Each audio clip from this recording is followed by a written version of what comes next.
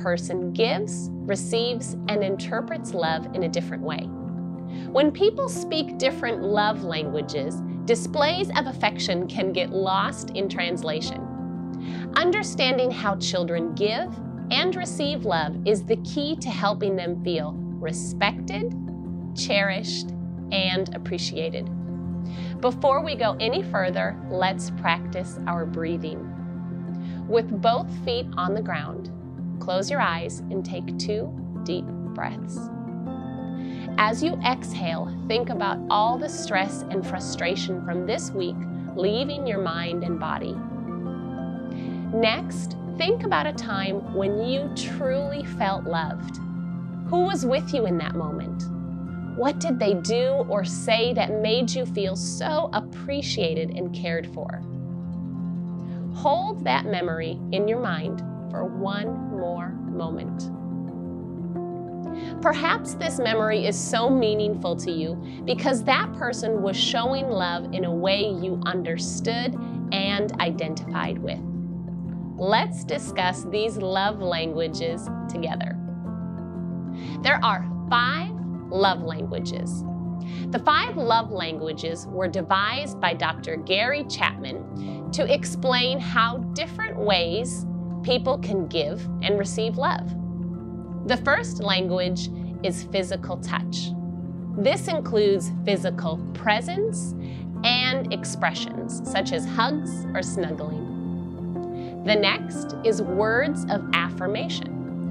This language can express love through a spoken or written word, like sincere compliments or encouragement. Another love language is quality time.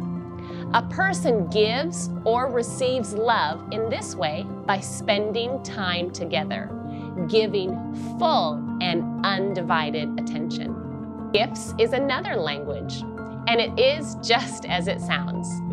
It's gifts and gestures that show thoughtfulness and effort. The last language is acts of service. These are done to ease the responsibilities or burdens of another person. Each person has what Dr. Chapman calls a love tank.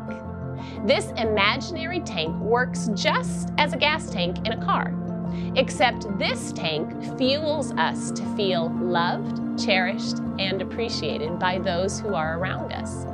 The tricky part is finding out what fills someone else's tank. It is not a one-size-fits-all kind of situation.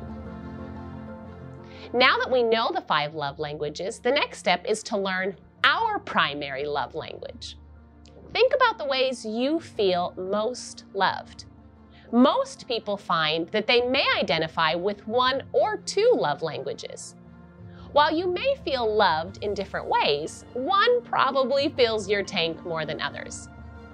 Let's go back to the memory we just recalled. If you feel comfortable, close your eyes once more and remember that experience.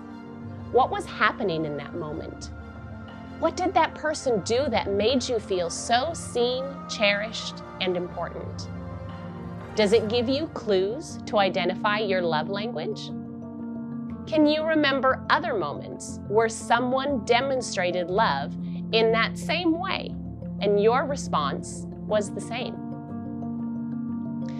Oftentimes, the way that we receive love is also the way that we give love. If you feel love with quality time, chances are you often invite others to spend time with you. If you receive love through words of affirmation, you are most likely always telling others what you like about them.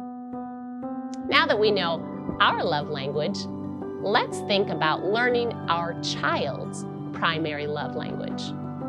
Children need to feel loved. They need to feel loved in order to feel safe and secure in their homes and in their relationships. Children thrive on unconditional love from those who are closest to them, especially their parents and caregivers. Take a moment to think about your child.